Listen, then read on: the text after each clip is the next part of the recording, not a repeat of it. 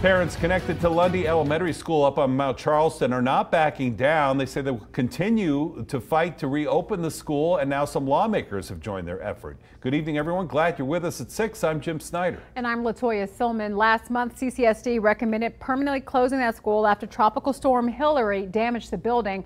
Crisis in the Classroom investigative reporter Tiffany Lane spoke with local and state lawmakers who say this decision is being rushed when there are solutions. Yeah, that's correct. District leaders in a presentation earlier this month said rebuilding costs would be around $5.5 to $6.5 million, with insurance able to cover about $1.5 million. And while some lawmakers don't believe the cost is what's leading the efforts to close, they say there are still ways to help come up with that money. I think we ought to be engaged in conversations on how we could help rebuild that school. Like community members on Mount Charleston, lawmakers are also wanting more answers as to why the Clark County School District is pushing to close Lundy Elementary School. It is a really important asset. The school was only supposed to be temporarily shut down 10 months ago following damages from Tropical Storm Hillary.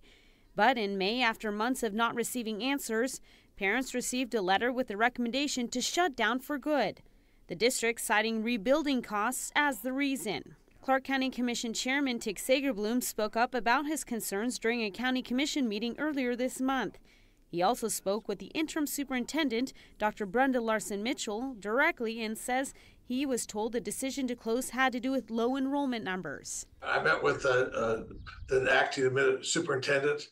That's where she told me that there's only like 5 elementary school kids that are going there now. But Sagerbloom says advocates on the mountain say the numbers are skewed since several students left the district with hopes they could return once Lundy reopened. I think more needs to be done as far as understanding that what the potential application pool is.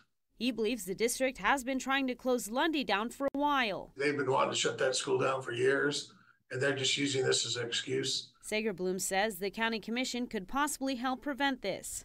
If we have a public purpose to it, there's no reason we couldn't at least consider putting money in there. And that's what I'm saying is that they've made this decision unilaterally without reaching out to us to see is there something we could use the building for. Nevada Assemblywoman Shannon Bilbray Axelrod also getting involved in the fight. She sent this letter to the interim superintendent calling the situation completely unacceptable. Since August, students have been bused to Indian Springs Elementary School, the school they would have to permanently attend if Lundy does close. It's an hour and a half each way. I mean, in the meantime, before we figure this out, there's 2 schools right at the bottom of the hill, Bilbray and Schirkenbach. But then, according to the district, the students would not get busing. Bilbray Axelrod, who is chair of the Legislative Joint Interim Standing Committee on Education, says she's hoping to hear from the district during their Thursday meeting. This is 1 week before the CCSD School Board of Trustees takes their official vote on Lundy's future. I think we kind of know the way the vote's going from what I hear. So, you know, the CCSD has not been great. The school board has not been great with the legislature. As you know, we had to take them to court on the issue with the appointed trustees. She says regardless of the decision, her committee will meet in July and then take more steps towards change in the 2025 legislative session if needed. It's a money issue, and so the money comes from the state. So we could go back and revisit that. Well, I have reached out to CCSD for comment, and I'm waiting to hear back. But of course, we'll have more updates from that official June 27th meeting.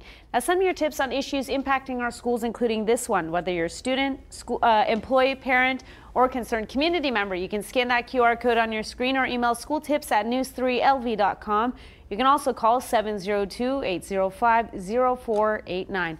A lot of people ramping up their thoughts, trying to get out there before that official decision is made next week.